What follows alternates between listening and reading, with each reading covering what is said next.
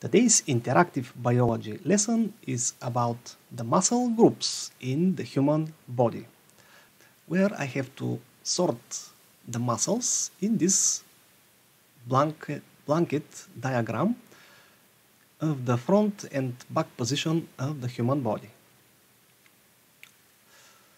So, there are the muscles. I will just have to place them in their correct places now. The first group is the trapezius. That muscle can be seen in front of the human and in the back of the human. It is composed of a number of muscles with strange names, but this group is one of the groups that needs to be trained to have a good body. Okay, then we have the neck muscles. Again, there are a series numbers of muscles with strange names that form the neck muscles. The next muscle group or big muscle, this is the quadriceps.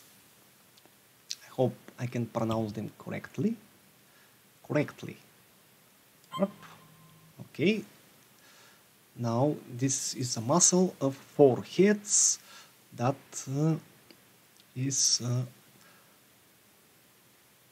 seen in front and in the back of the human body. All these muscle groups also, they are skeletal muscles. And the skeletal muscles are the muscles that are voluntary muscles. They can be controlled by the human brain, or we can control them. The other two types of muscles that are cardiac and smooth muscles, they cannot be controlled, so we cannot actually train them.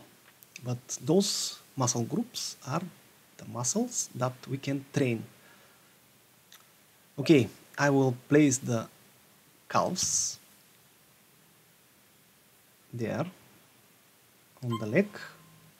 Now, under the calf, there are a number of smaller muscles that are not shown here. And then I'm going to the abdominals or the abs. Now, these are the muscles that these days I'm very concerned of. So that's why I play basketball from time to time, and I try to make other exercises, because if these muscles are not maintained, well, we sure will get a nice big belly. But while we are at the abdominals, there are the side abs, which are also very important. About those bellies and the side abs can be seen on the back of the human body, right? And those side abs are responsible for the, I don't know what is the word in English, but there are strange things at the sides of the belly, strange big and dropped things. Okay. On my language, it is said palaski, and they don't look good. So, the next muscle group, those are the lats. They are here in the back, a number of muscles that form the lats group.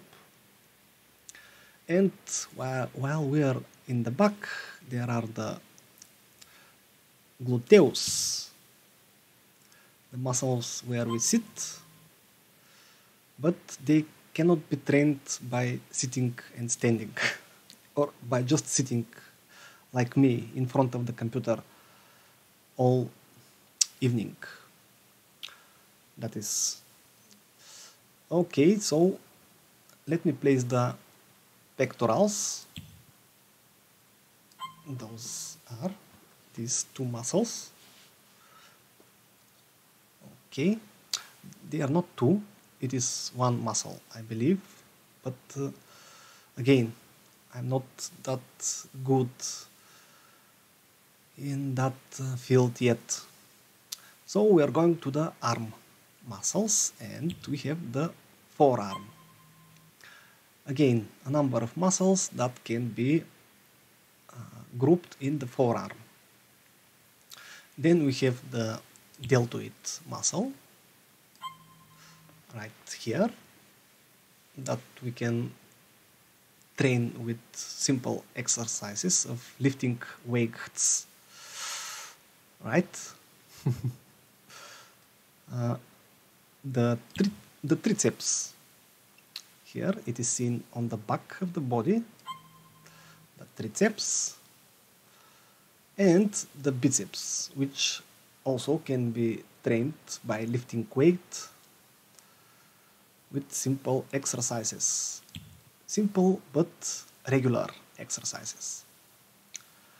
Right, I will just place the biceps, and I have sorted all muscle groups that anyone that should